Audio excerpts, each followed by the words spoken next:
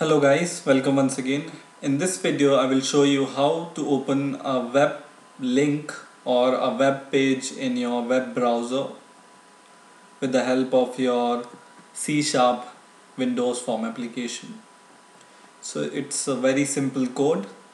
Just take a button, and for example when you click this button and you want to open a link. So first of all I will just change the text of this button. Open web, and now I just double click this button, and in here I will write my code. So here just write system dot diagnostics dot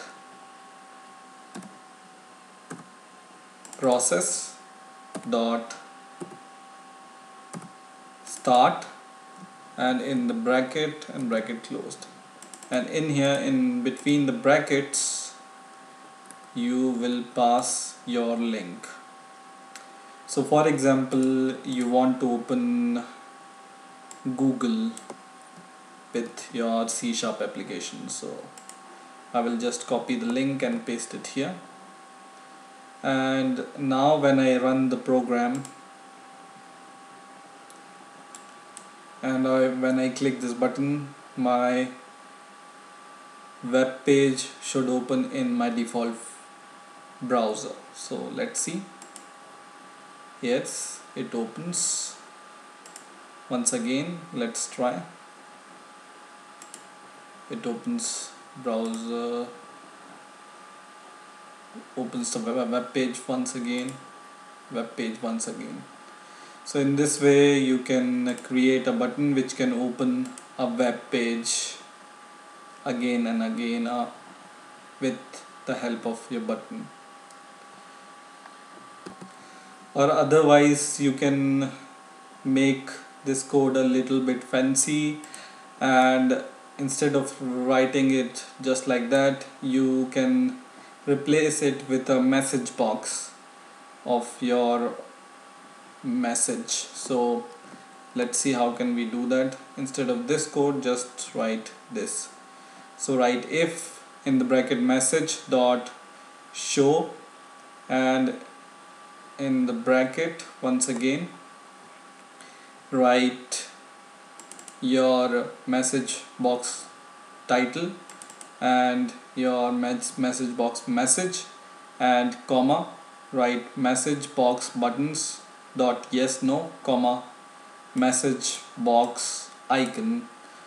So message box icon dot asterisk asterisk and bracket closed, and is equal to dialog result dot yes. So if I press the button, this message box should open.